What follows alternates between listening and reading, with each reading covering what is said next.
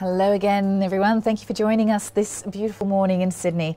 Sage here at the Kalkine studio in Sydney, and you're watching the early trades. Now let's get started with the market open report. And the Australian shares edged up 0.2% in the early trade, led by increases in the materials and utilities sectors.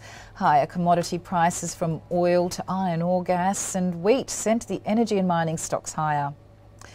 Paladin Energy jumped 7%, Abacus Property Group was the largest laggard, retreating 5%, Qube Holdings fell 0.3%, down to $3.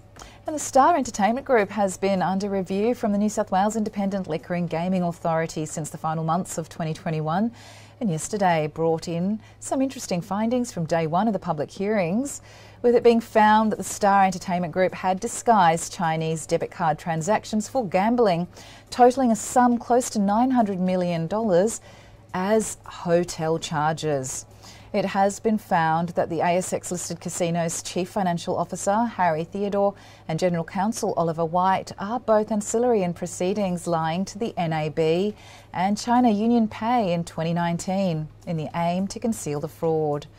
They are still in hearings as to whether the Star is fit to maintain its gambling licence. And moving on to the newsmakers from the morning's trading session, Abacus Property Group completed a $200 million placement through the issue of approximately 59.2 million new stapled securities at an offer price of $3.38 per share. Proceeds will be used to finance acquisitions. Settlement is expected on March 22nd with the following day. And the securities will rank equally with existing Abacus stapled securities. The placement is within Abacus's existing 15% capacity and does not require security holder approval.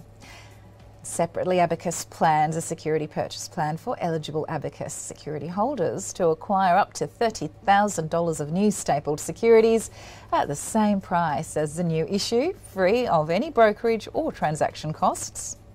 The SPP will not be underwritten and is expected to raise up to $15 million. And the Australian Competition and Consumer Commission will not pursue enforcement action in relation to Qube's acquisition of Newcastle Agri Terminal, but remains concerned with potential impacts on the supply chain for bulk grain export through the Port of Newcastle and will continue to monitor developments.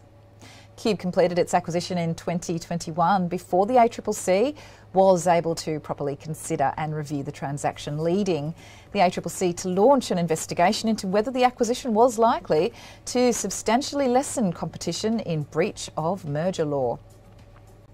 Qube is Australia's largest provider of import and export logistics services, including ports, bulk material handling, logistics and property services. The Newcastle Agri Terminal is one of two bulk grain terminals located at the Port of Newcastle.